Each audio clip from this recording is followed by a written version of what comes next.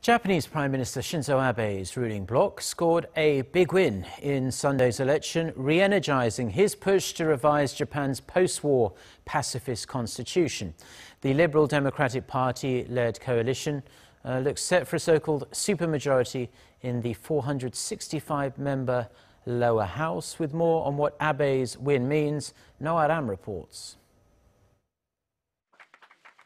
Shinzo Abe has been in office since December 2012, and the victory will bolster his chances of being Japan's longest-serving premier by serving a third term.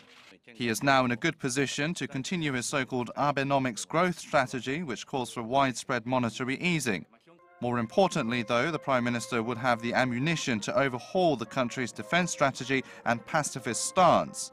He has been seeking to revise Article 9 of the Constitution to state and recognize the existence of Japan's self-defense forces amid a more hostile North Korea.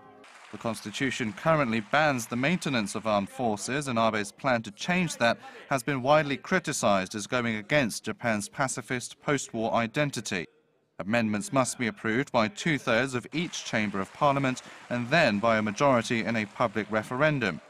Abe's call for a snap election had seemed to be a risky gamble amid the rising popularity of Tokyo Governor Yoriko Koike and her Conservative Party of Hope.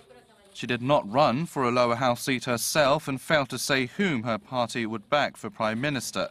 The victory is also quite a U-turn for Abe, who had suffered record-low approval ratings a few months ago after being dogged by scandals over suspected cronyism and a perception he had grown arrogant after nearly 5 years in office. Ro Aram, Arirang News.